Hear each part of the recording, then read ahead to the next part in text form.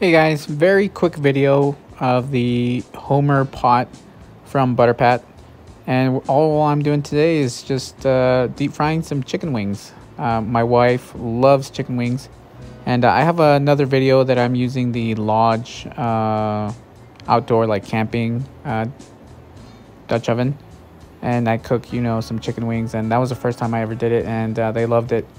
So all I do with this recipe is just add a little bit of cornstarch to the chicken. You pat it dry, add the cornstarch, get your oil nice and hot. Get an oil that accepts, or better yet, that has a high heat point. And then also I recommend that you have a thermometer.